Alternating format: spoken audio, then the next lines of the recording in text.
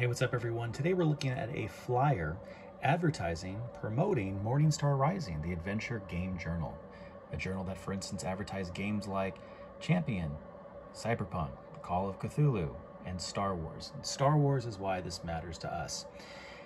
This item here, this promo flyer, really sits at the intersection of my two main sort of sub-interests in the expanded universe and in expanded universe collecting. One are promo materials.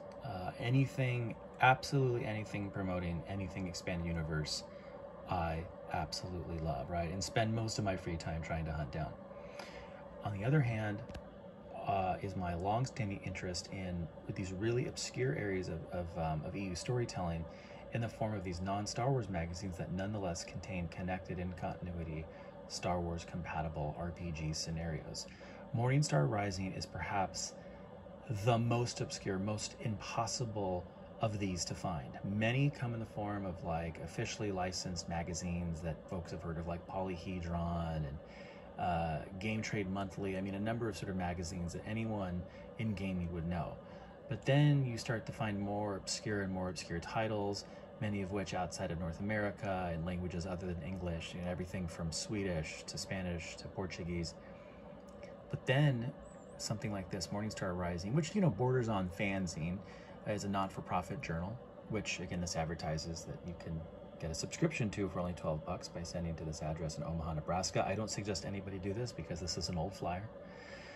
But Morningstar Rising is so obscure and so impossible to find that I have often seen Star Wars forums where fans that are otherwise in the know about all things, you know, sort of obscure and RPG will actually claim that they don't believe it actually exists, that this is something that's sort of like internet fan rumor, because after all the searching they've done, after all the times they've been around sort of the Star Wars RPG block, right, they've never seen physical copies, let alone scans online, let alone even photos, right, of the cover or text of what's inside.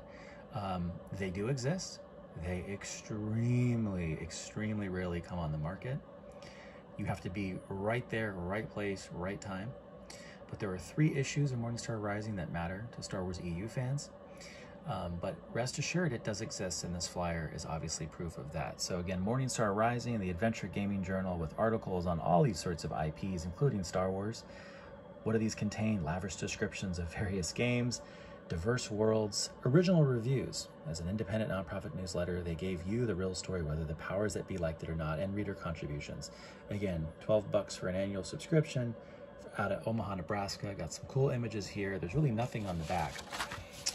Again, just a pretty simple flyer, but tangible physical proof. Morningstar Rising is real, and there are 3 issues out there that are very real indeed and very important to your full, complete, robust EU collection. See you next time.